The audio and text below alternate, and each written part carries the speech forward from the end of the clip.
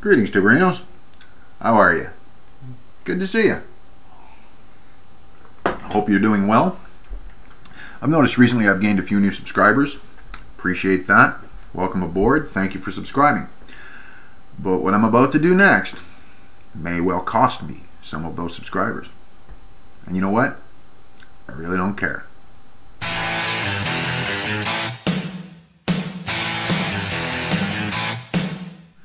Well, you see, 1 month ago, I subscribed to the TruePooka channel.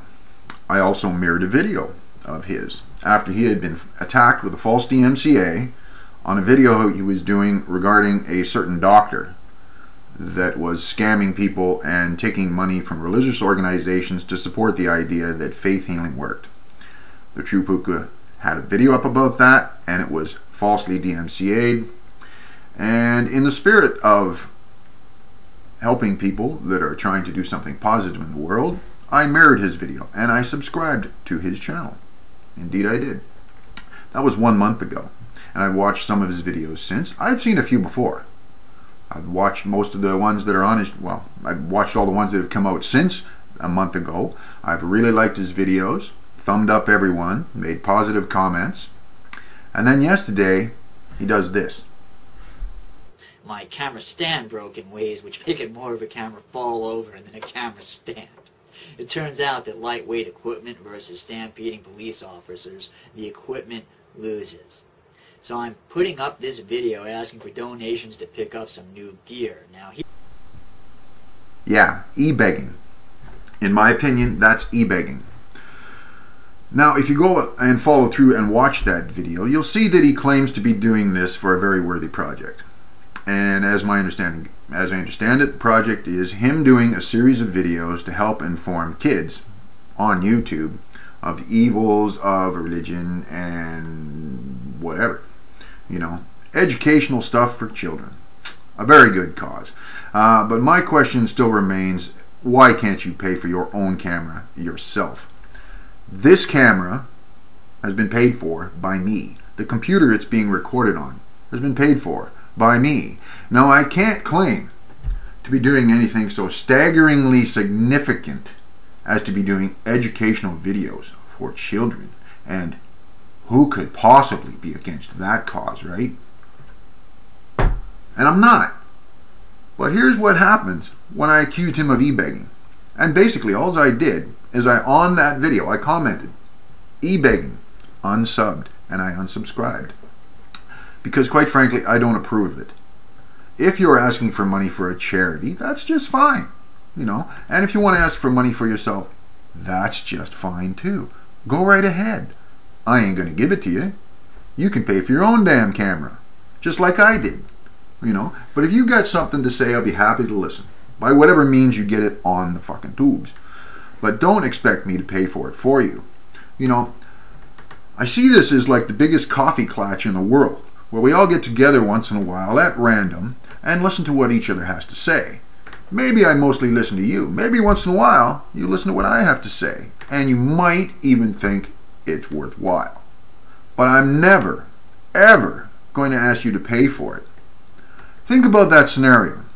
How happy would you be with a group of friends that you get together with for coffee once in a while, when one of them starts saying things like, well, you know, my points are so interesting and my conversation is so very good that you should all consider chipping in together to pay my fare to get here.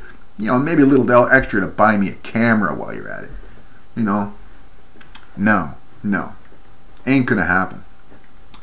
So anyway, along the ways of this morning, after I sent that simple message, ebegging, unsubbed, I get accused of lying. Oh yeah, the guy gives me this message. Bingo.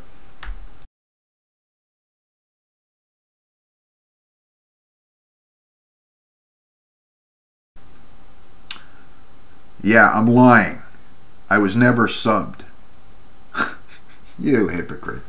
You know damn well I was subbed. 1 month ago today I subbed to your channel and I mirrored your video. And here is the message you sent me, the PM you sent me welcoming me.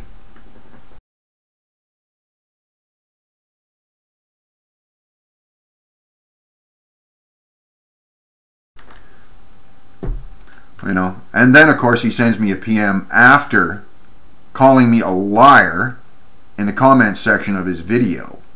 He blocks me and then sends me a PM asking me all my Twitter and my Facebook and everything. What's your ID on all those? So I can block them too, because you're too mean to listen to, I suppose, or too mean to have any contact with.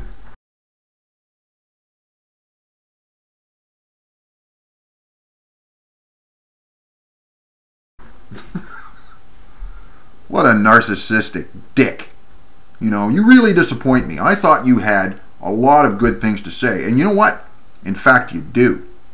You do. And I would never, ever encourage anybody to go to unsub from your channel. In fact, go sub to the guy's channel. He has a lot of good things to say. But sooner or later, he's going to want you to pay for them. And if you don't like it and you unsub, oh, you lie. You lie if you say you ever were subbed to his channel. Nice little tactic, buddy. Call me a liar in your comment section and then block me so I can't respond. And show them the evidence that I was subbed to your channel. You even welcomed me. I mirrored your video because I thought you were being unfairly treated. I indicate I don't like being asked for money, and I'm the bad guy. Mr. Cash has got it right. Fuck you, you narcissistic dickhead. And as for anybody who didn't like my opinion on that, you know where the unsubscribe button is. To the rest of you, peace and long life.